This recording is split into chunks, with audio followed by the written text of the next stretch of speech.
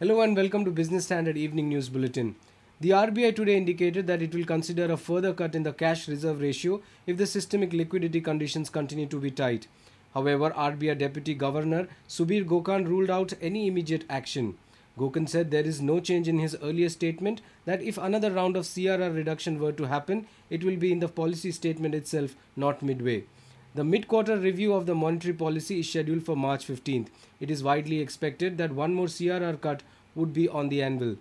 Tata Motors plans to launch 230 showrooms for its Nano car in the next 12 months. PM Telang, managing director of the company's India operation, said that the company currently has 120 exclusive Nano showrooms, adding Sri Lanka and Nepal were natural export markets for Nano.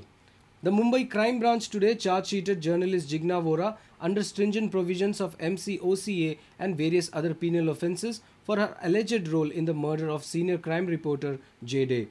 Vora has been charged under various sections of the IPC, including murder, criminal conspiracy, and destruction of evidence, besides stringent provisions of Maharashtra Control of Organised Crime Act and the Arms Act. The special MCOCA court took cognizance of the charge sheet and extended the custody of all accused till March 12th. Jigna has been shown as the 11th accused in the case. The crime branch had on December 3rd filed its charge sheet in the case against 12 accused, including underworld Don Chota Rajan. That is all in the bulletin for today. Join us tomorrow morning for more on business news.